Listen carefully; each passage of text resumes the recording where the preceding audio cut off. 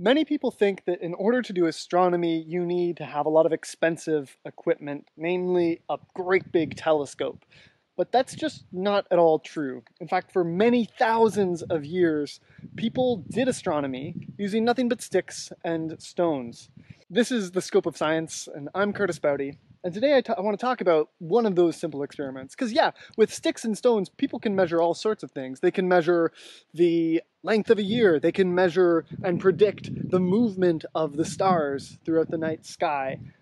They can, throughout the year and for years to come, they can measure and predict with really great accuracy when the next eclipses will happen. And they can do this with sticks, and so can you. So today I decided to do my own little astronomy experiment using nothing but a big stick and a couple smaller sticks. It's probably one of the first, if not the first, astronomy experiment that was ever done, but we'll never really know for sure. And it tells the time of day.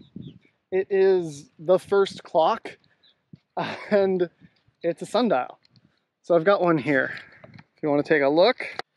So this is a very simple sundial. It's just one great big stick that casts a shadow, and every hour I've come by and I've placed a smaller stick at the tip of wherever the shadow was at that point to show the hour, from 11 a.m., 12, 1 p.m., 2 p.m., 3 p.m., 4 p.m., and 5 p.m. I'm also in the northern equator. I'm north of the equator. The reason that matters is because the Earth, it spins once a day, it spins around, but its axis, the axis it spins on, is tilted in regard to the orbit of the Earth around the sun.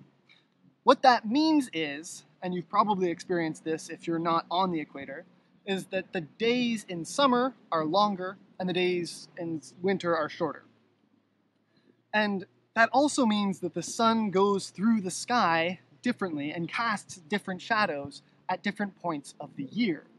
So I've made a very, very simple sundial, but if you make a more complicated sundial, you can actually make use of the fact that the sun goes differently throughout the year. And you can use a sundial not just to tell you the time of day, but the day of the year. That's pretty cool. So on this summer sundial, when the sun is at its highest point, the shadows are pretty small.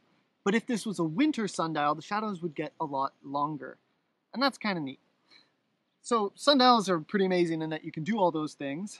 And if you're still thinking, yeah, but I'm better than sundials, this is 2017, there's actually a rover on Mars that has a sundial on it. There's a camera pointing at this disk that does color correction, allows them to do color correction, and they put a sundial on it, which is friggin' cool.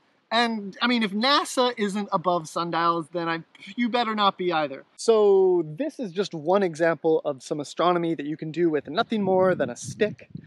There's lots of other examples, like measuring the size of the Earth with a stick and its shadows.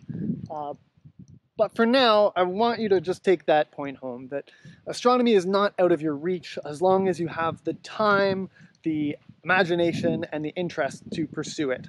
So that's it for now. Thanks for watching. If you liked the video, please consider liking this video. And if you want to learn more about basic science, then please consider subscribing to this channel. I'm making videos all the time. And thanks so much for watching.